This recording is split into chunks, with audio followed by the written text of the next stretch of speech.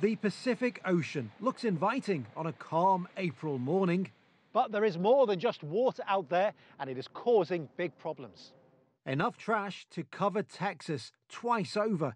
A garbage collection double the size of that entire state, 3 times bigger than France. I think people are becoming more aware, but we got to do something about it now. Floating somewhere between California and Hawaii, way out west, the Great Pacific Garbage Patch, the Pacific Trash Vortex. Call it what you will, it is huge either way. It's almost like a soup. 1.8 trillion pieces of plastic, say researchers, or 250 for every human on the planet. 80,000 tons and growing way faster than expected.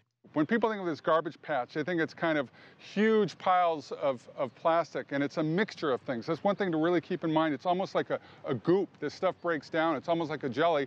The big question here is, where is all of that trash coming from? And the answer, of course, is us. It's humans, it's plastic, it is man-made. But a number of different sources, and 2 in particular being highlighted here.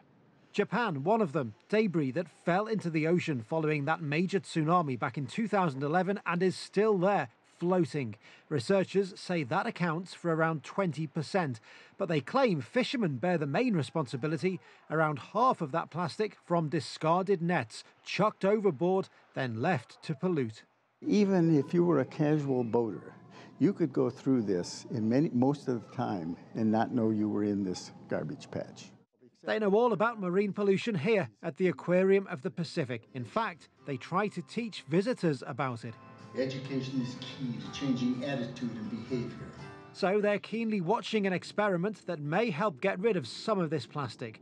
The idea is that you put stations into the water with their own nets that help bring all the trash together. They will drift with the currents. They will concentrate this material. So if it gets concentrated enough, then you could remove it and recycle it, get rid of it somehow. So you're effectively adding more plastic to get the original plastic out? Well, but only a small amount, maybe in the nets. And you're concentrating what's there.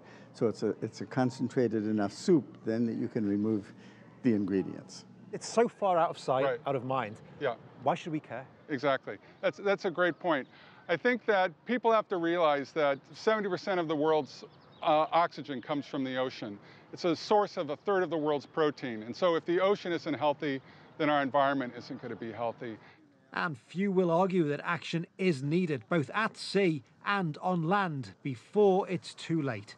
It's been estimated that by 2050, there will be more plastic in the sea than fish by mass. Phil Lavelle, CGTN, Los Angeles.